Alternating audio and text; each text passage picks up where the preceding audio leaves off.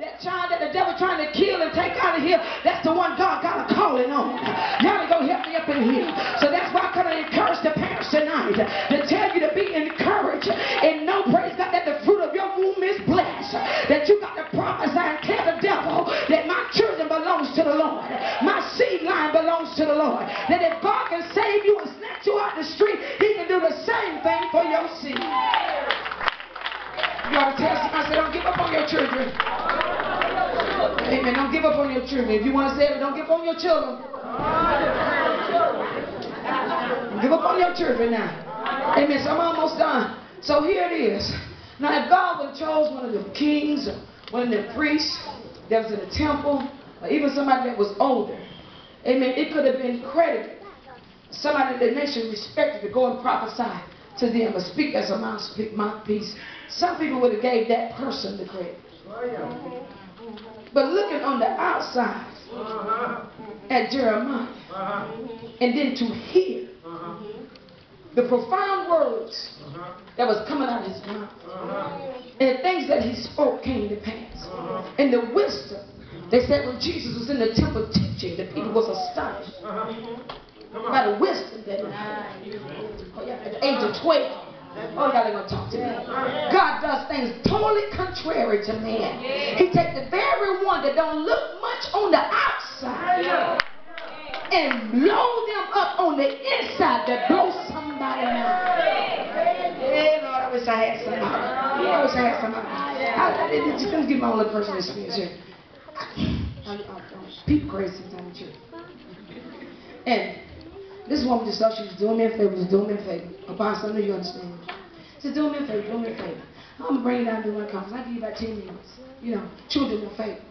You know, let me go preach on a conference. I'll give you about 10, 15 minutes. We'll have to do a little something, something. I said, okay, I'll be down in 10. If you give me 15. You know, big time, you know. And I'm not boasting on me now. I'm talking about what God would do. And so, you know, they had the little crew cars up there because you only got 15 minutes. So as you up there preaching, they let you have 5 more minutes. You got 2 more minutes. You know, I was sick and I was very bad to speak that day. Amen. We drove down there. They'll tell you we drove down there. The Holy Ghost came up in that place in 2 minutes. She gave me 15. But God sent a whirlwind in that place. In about 2 minutes, the church would flip upside down. The crew guard lady, she told her, drop them cars. She moved that pulpit and said, baby, go for what you know. I said, no, I ain't having 15 minutes. Y'all have to kill me.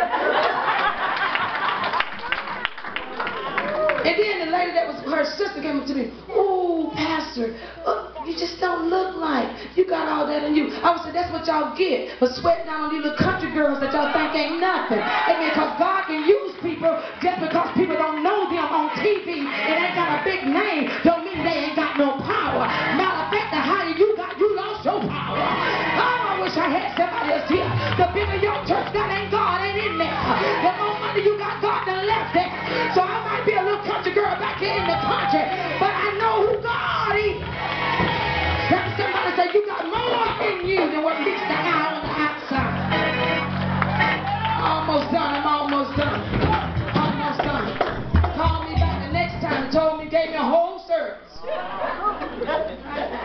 Called me back the next time, want me to go to the conference sheet. I ain't going this year now.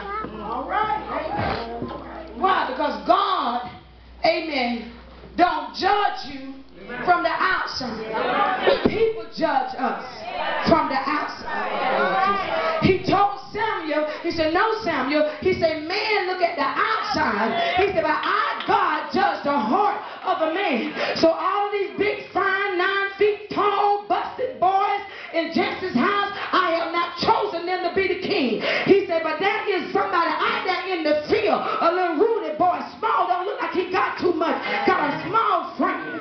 But when you look in his heart, you see that he got a relationship with me. I'm going to tell somebody tonight that whatever you do, you better hold on to your relationship with God. You can lose a house, you can lose a car, you can lose a man, you can lose a woman, you can lose some stuff, but you better not let God go. Because with God, you can get another house, you can get another car, you can get another man, but without God, you can't do it.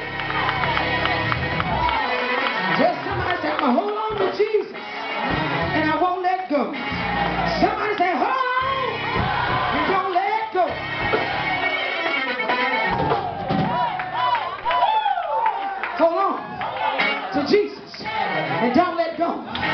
You may not have a whole lot of money. You may have a little storefront church. You may be over in these small towns. And people are already trying to blackball you, shut folks down from singing.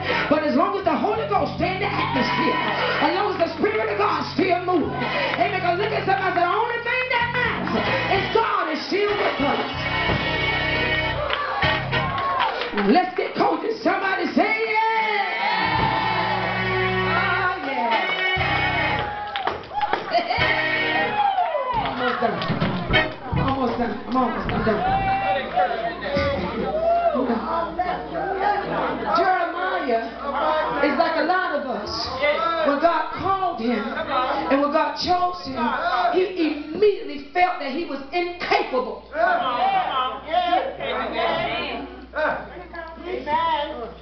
And inadequate for the job. God, I don't fit. I can't do this.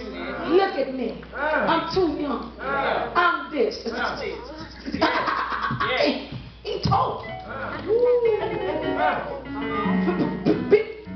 People gonna listen to me. Texas.